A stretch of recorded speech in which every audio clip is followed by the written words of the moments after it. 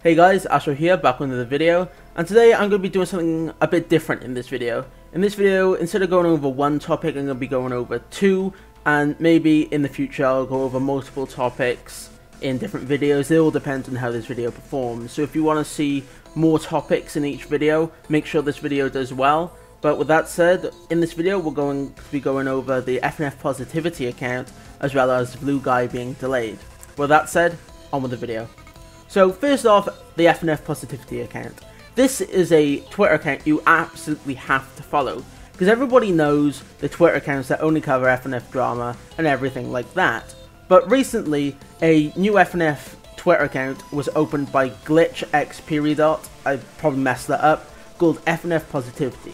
Now this is all about sharing all the positive things that happen in the FNF community, whether that be mod releases, people doing good, like donations, things like that.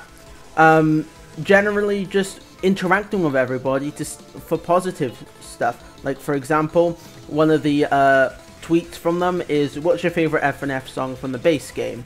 Basically stuff that involves the community more.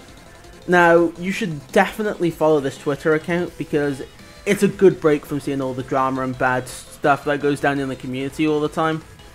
Yeah, but that's about it for the FNF Positivity. It will be linked down below.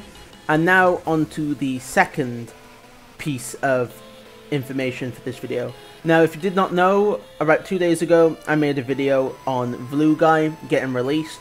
Sadly, they missed the deadline. Not that I blame them. Turns out, like with Verse Imposter V4, the minute they got to the release date, everything just fell apart. And essentially what happened was, they decided to delay it again and not give a definitive release date because of the fact that they prioritize their devs' mental health over everything else, which is a very, very good thing to put into place, because in some mod teams, they don't care about their team's mental health, they only care about getting the mod out and appeasing people.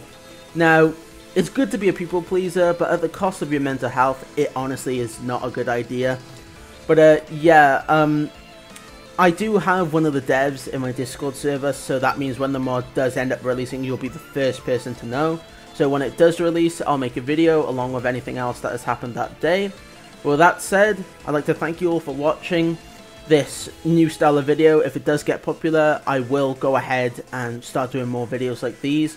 And if you could, I would really appreciate it if you joined the Funky News Agency, which is my Discord server, where you can get news the second it comes out and discuss news with everybody else.